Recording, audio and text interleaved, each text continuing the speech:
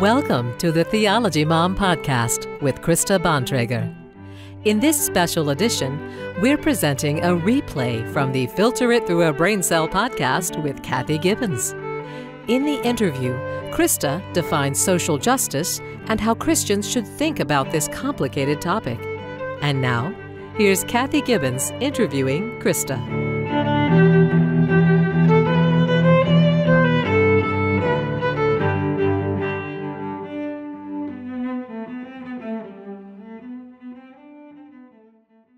I wanted to interview Krista Bontrager to talk about one of the terms that we're hearing a lot about in culture these days, and that is the term justice, or as you may have heard it, social justice. So this term has been used to make people feel validated, make people feel entitled, make people feel guilty, make public policy, and make societal change. But what is it? What is it really?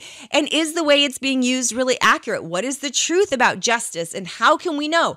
These are all things that we're going to be talking to Krista about today. So Krista Bontrager is a fourth-generation Bible teacher. She's an author, a podcaster, and a former university professor. Krista has a unique ability to connect theology with real life, which is why I asked her to come on to talk about this topic today. So Krista has worked professionally in theology and apologetics for 25 years and transitioned into full-time ministry with the Center for Biblical Unity in 2021. So she is committed to equipping Christians to properly interpret the Bible and apply Scripture to contemporary social issues. And you can find her at theologymom.com. So I'm excited for you guys to hear this conversation. Let's dive in. Well, hello, Krista. Thank you so much for being here with me today. Glad to be here. So I'm super excited to talk about this topic. You know, my audience are teenagers and their families, and they've been learning critical thinking, and they've been learning how to apply it now. So we've learned some skills of thinking and of good thinking, but now let's apply it to what we're being told in culture, because as we look around in culture, we are getting all these messages about very interesting things. And I think every generation has its own little topics and buzzwords, and maybe every decade it seems like it changes a little bit, but this is the world that these kids are growing up in right now. And so I really want to equip them to think well about these messages and about these words that are confusing. Quite frankly, they're confusing. This whole, obviously we're talking about justice today and how to think about justice. And so I think a really great place to start is let's just define our terms. So what is justice? Or I will say it this way, because this is kind of how we are hearing it. What is social justice? Because that's the phrase that we're getting in culture. Yeah, for sure. And social justice, I think it's important for us to define our terms. So I'm going to use the phrase social justice, and then I'm going to use the phrase biblical justice, which really biblical justice is just justice, but we'll get into that. So social justice is a very confusing term that started out as a Christian idea, but has been completely hijacked by the world in most cases, and has come to mean something completely different than the original meaning in the Bible. And so that's what all of us need to keep in mind, is they're using a term from the Bible, but then twisting the definition of it. And that's why it's so confusing. I think that we call this maybe the equivocation fallacy. Yeah, that's it. Yeah. So that's what's happening on the issue of justice. So when you hear the word justice or social justice, that's the time you need to get your thinking cap on. It's a lot of pretty, nice sounding words, but it often represents a very superficial understanding of the Bible. And so we want to get super clear about our definitions and what we're saying, because social justice is the world's way of telling us what's right and how we should treat others. Biblical justice is what God says is the right way to treat others. And so we want to keep our definitions at the forefront whenever we're talking to somebody about justice. So according to the world, social justice is fair and equitable distribution of economic benefits and opportunities. So that's a basic, fairly widely understood definition in the world of social justice: fair and equitable distribution of economic benefits and opportunities. Okay. And so let me make sure that I'm understanding. So fair and equitable distribution of economic benefits and opportunities. That's basically saying everybody should get the same opportunity, should get the same money, the same access to money. Do I have that right? Is that kind of how you would say it? Yeah, that you're on the right track there. It's kind of like saying we want everybody to end up in the same place. And so part of that is opportunities, but also another part of that is giving people help along the way to compensate so that they end up in the same place. So imagine you're running a race and you have a person in a wheelchair, a person with one leg, an obese person with two legs, an Olympic athlete, and you, the CrossFit woman. You're all there at the starting line. So equal opportunity is we all start at the same starting line. Right, but equity or social justice says, no, we're going to stagger these people according to their abilities so that everyone can cross the finish line at the same time.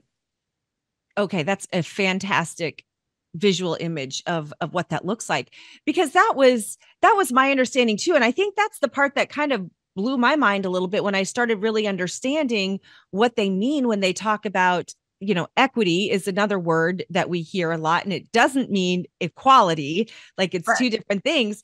They want they want a guaranteed outcome.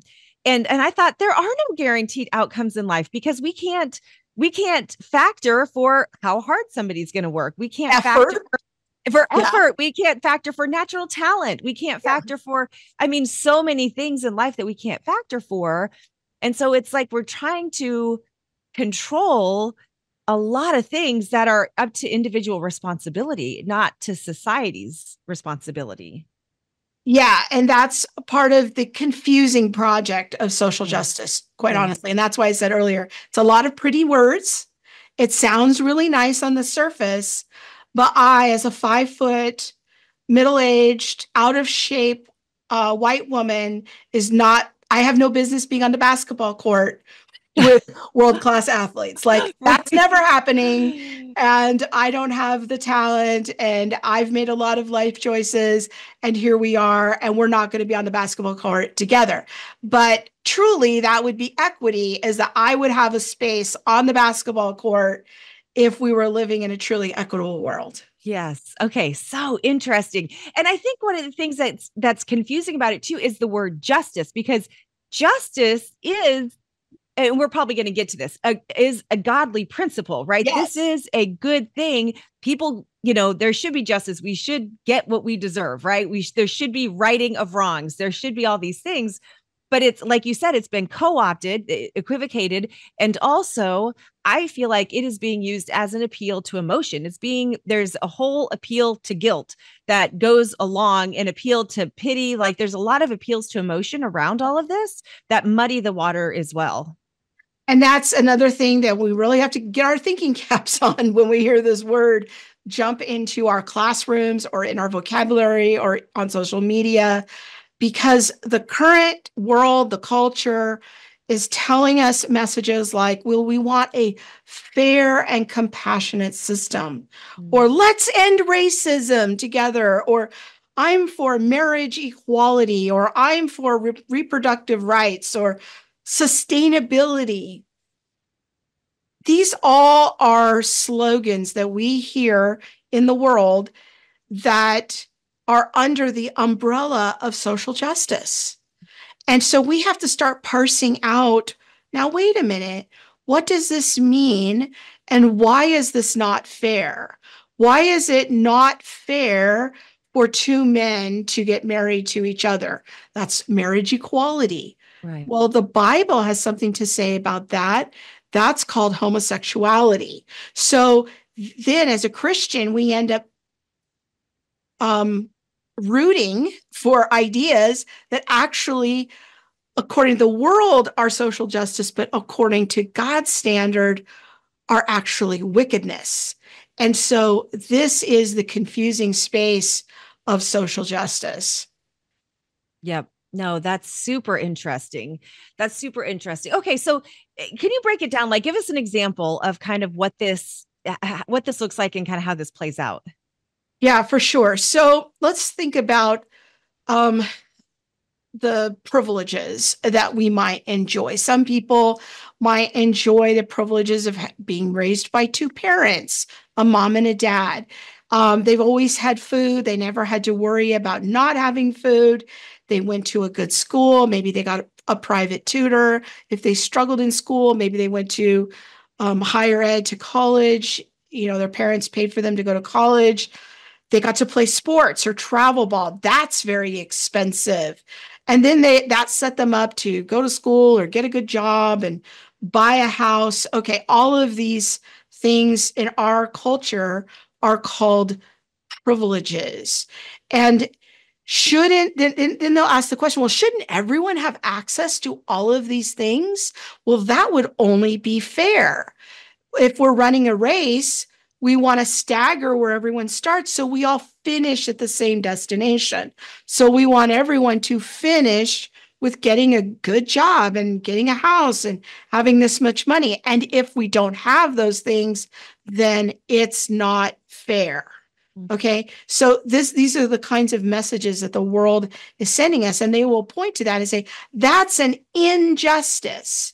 If a child is growing up, like my friend Monique Dusan, growing up in the hood, and her mom can't hire her a private tutor, and she was raised by a single mother, and they sometimes ran low on money and struggled with food and all of that. Well, that's not fair. So something must be done to correct that injustice. They should have access. Everyone should have access to those things. And if they don't, we call it discrimination.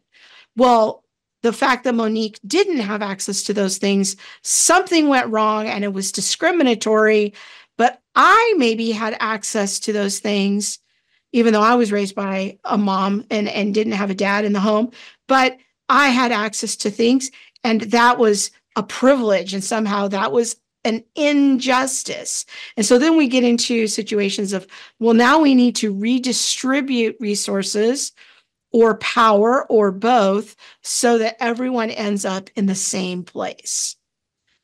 No, that's super interesting. So how would you answer? So what is wrong with that? Like, what is wrong with the thinking behind, no, everybody should have access to the same things? Because that sounds like such a compassionate take, right? Like, right. So what's wrong with that?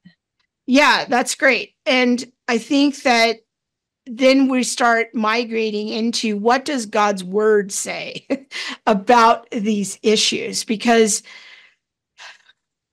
if we just let our emotions get caught up into it, and the appeal to pity, which is another informal fallacy and is, in my opinion, very commonly used to kind of shape our thinking about social justice issues.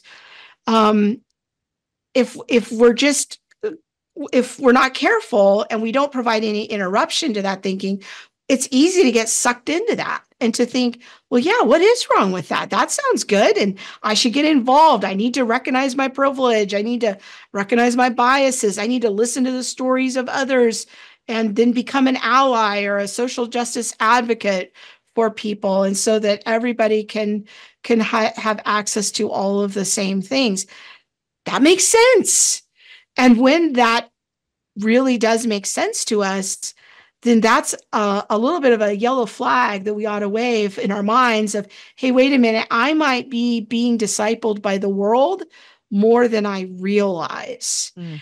And so these ideas of equal kind of outcomes, and that is what is just, and that unequal outcomes is unjust, is an idea that is kind of a mixture of part the Bible and compassion that we get from the Bible, and the ideology of a man named Karl Marx. Ooh, okay. I was hoping we would go there. Tell me about this. Yeah. So Karl Marx was I think I would call him a historian and a philosopher.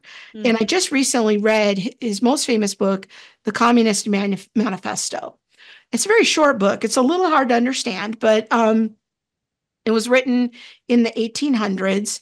And he had the idea that we should get rid of all hierarchies and private property. So this would mean that there are no rich people and there are no poor people. Everybody has the same, and all property belongs to the people, if you will. So nobody really owns anything. So think of this as like what we have now of like the Uber world. Of nobody owns a car. We just go on an app and a car comes to us and we don't have ownership of the car. Or now there's like Airbnbs are so prevalent.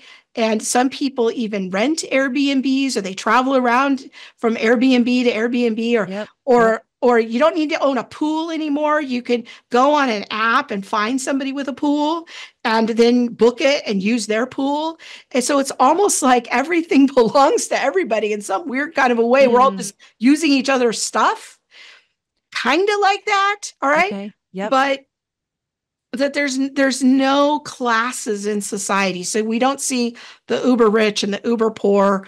It's kind of right in the middle, and we're all just sort of sharing resources together, which again sounds like a super compassionate way of taking care of the poor.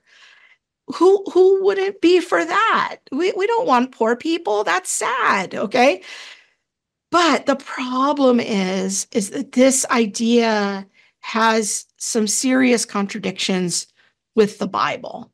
And so what the Bible says is that poor people are just kind of, there's always going to be rich and poor. It's just part of the world in which we live. Yep. And our obligation as God's people, one of the ways that we display and we show to people that we belong to God and that we take our relationship with God seriously is that we help to care for the widows, the orphans, those who are treated unfairly. And so God says that he loves everyone. He loves the rich and the poor. But with the poor, he says if people take advantage of poor people, then he will fight for poor people because he wants everybody to be treated fairly. And what fairly means to God is not about redistributing money. That's not what fair means to God. What fair means to God is that we treat everyone with dignity. That we, and this is how Christians have historically expressed justice, is because every human is created in the image of God and has inherent value and dignity and worth. Christians have built orphanages to help house orphans. Christians have built hospitals to help care for the sick. Christians have built ministries like historically, like the Salvation Army, to help the poor and provide job training. Okay. These are the ways that Christians historically have expressed God's justice in the world and his regard to treat everyone with dignity. So in our country, we want to treat people, what we mean by treat people fairly, historically has meant in our country that we treat the rich and the poor the same. We don't have two sets of rules in our courts, for example, where here's the rules for the rich and here's the rules for the poor. And when that happens, when we do end up with two sets of laws for the rich and the poor, God calls that an injustice. That's what's wrong, is when we don't have equal standards for everyone. So just to recap, the Marx view, Karl Marx, or the world's view of what justice is, social justice, is that everyone gets the same resources. It usually is about money and power. From the biblical perspective, justice is about treating everyone with dignity, and that we have one set of laws for everybody, and everyone gets treated the same under the law, whether we are rich or poor. No, that's fantastic. So as we are hearing these messages, what are some of the questions that we need to ask ourselves to help us think correctly about this issue, about justice, about injustice, social justice, and all these things that we're hearing? How do we do this?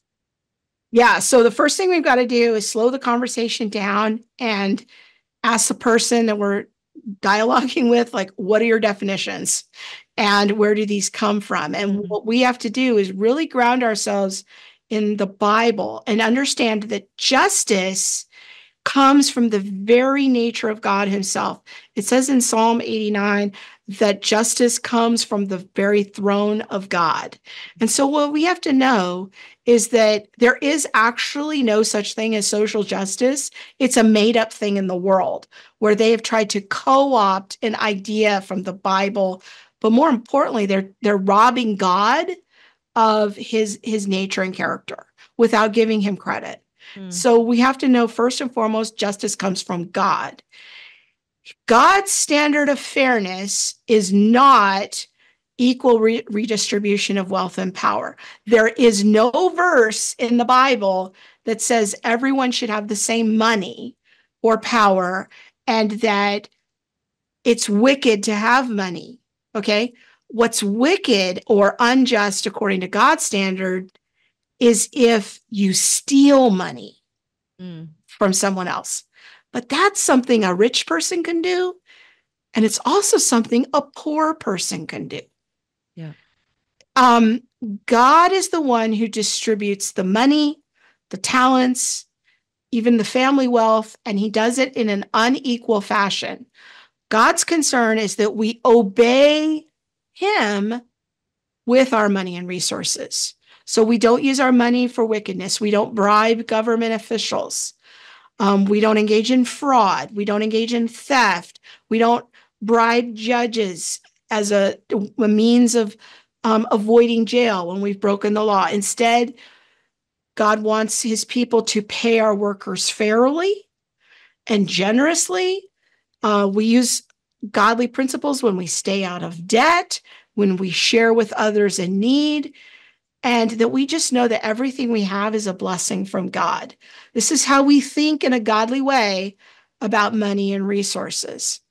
Now, if I'm poor, I have the same responsibilities. I also have to obey God. How this looks for me as a poor person might be I don't covet what other people have. That's the 10th commandment. I don't steal from others. Instead, I work hard. I stay out of debt. I also share with others in need. And I trust God to provide for all of our needs. And so wherever we're out there in the world and doing our business, we want to promote the righteous ways of God, but we do this through a free will expression of our hearts because we know we belong to God. We don't do it because of government coercion that says, I'm going to take this money from this group of people and redistribute it to this group of people. That is not a biblical principle. And I think one of the things that gets missed in this whole conversation is human nature, right? Just understanding who we are as humans, and also the importance and the necessity of personal responsibility in our choices. And it's almost like the government or these groups are trying to override personal responsibility and personal decisions and the consequences of our decisions, when all throughout scripture, we're told over and over that we have to choose. We are to choose rightly, like you said, regardless of our circumstances. We're held to account for for our actions and for our heart. And so to me, that's just an interesting differentiation. So, as you see it, Krista, what is the truth? What is the truth about this whole topic of justice? First and foremost, we need to know that God loves justice. Justice is part of his character, and that he wants us to be like him. He wants us to emulate that character in him of justice. So how do we do that? We read the Bible. The Bible tells us to love our neighbor, but it also tells us very specifically how to love our neighbor. And when we love our neighbor according to God's rules, we are engaging in justice. So let me give you a few scriptures that people can look up and discuss together. I would read through Exodus chapters 22 and 23. Take a note there of all of the instructions related to how do we love our neighbor? How do we do that?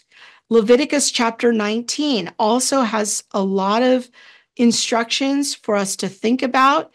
And we can take those instructions from Exodus 22 and 23, Leviticus 19, and then we can look in the New Testament and say, look, a lot of these principles are repeated. So we know, hey, these are for us too. These are for God's people today. Matthew 5-7, the Sermon on the Mount, gives us a lot of instructions for how to love our neighbor. But here's a pro tip. Jesus is mostly repeating things from the Old Testament. He might use different words, but it's the same principles. It's just repeated in a new context. Colossians chapter 3 has a lot of instructions. Ephesians 4 and 5 have a lot of instructions. So if we want to be just people, we've got to start in the Word of God. Finally, is don't make the mistake of doing things in the name of justice or social justice that are actually wicked. What the world calls abortion rights or reproductive rights is killing babies. That's not justice according to God's standards. So even though the phrase reproductive rights sounds nice, we don't want to fall into the delusion and the mistake of promoting something wicked that God hates under the guise of justice. Same with marriage equality, and some other things. And we just have to be very careful what we're advocating for to make sure we have a good biblical foundation for those principles. That's awesome. That's awesome. Krista, I think you summed it up so well for us, because you really talked through what culture is telling us and gave us something to think about, a different way to think about it. Because right now, I don't think we're being taught to think about it at all. I think we're being told to feel guilty and therefore support this, do this, be mad about this, vote for this. You know, it's an ultimate propaganda piece, because they're trying to get you do, think, believe, or feel something based on this certain messaging. And we have to go further. We have to say, okay, what are they really saying here? And what is the truth behind this? And you really summed that up well for us. Thank you so much. I'm happy to do it. I'm so glad for this conversation, and I hope it helps the families. Yes, it will. So can you tell people about where they can find you? Tell them, I know you work you've got Theology Mom, and then you work with Monique in Center for Biblical Unity, which I'm going to have her on here in a couple months. I'm getting to interview her. So that one is coming. But in the meantime, tell people where they can find you. Absolutely. You can go to theologymom.com and you'll find links to my YouTube channel, my Facebook page. I'm posting there quite a lot. And people can find, I think I have over 400 teachings now on my YouTube channel. A lot of topics about making connections between theology and real life situations. Center for Biblical Unity, we're focused on a lot of the conversation about race and justice, but also all of the critical social theories and trying to help Christians know how to respond to living in a world that is really starting to be in an adversarial relationship with us and not liking us because we're Christians. How do we talk about it? How do we talk to people that disagree with us? How do we have those conversations and do it in a better way? Fantastic. Thanks so much, Krista. Okay, guys, I hope that was helpful. I hope that gave you just a foundation for understanding what justice is, social justice, what the truth is behind it, and maybe just a different way to look at it. That's it for today. Remember, when you learn how to think, you will no longer fall prey to those who are trying to tell you what they want you to think. And it all starts with asking one simple question. Is that really true? I would love to hear from you. Do you have questions about fallacies and cognitive biases? Are you now starting to see and hear them everywhere around you too? Well, send them in. They just might get featured on the podcast. You can email them to me at think@filteritthroughabraincell.com, or you can connect with me on Instagram at filteritthroughabraincell. And if you want to be notified about when new episodes come out and all the things that we're doing, go to www.filteritthroughabraincell.com and sign up to receive email updates. I would love it if you would help us on our mission to teach society how to think well. Please subscribe, leave us a review, and share this podcast with people in your life. Thanks for joining us. Make sure to subscribe to the Theology Mom podcast and add your review. You can also follow Krista at Theology Mom on Facebook and YouTube. Join Krista for more theology adventures on the All the Things show, co-hosted with Monique Duson. Thanks for listening.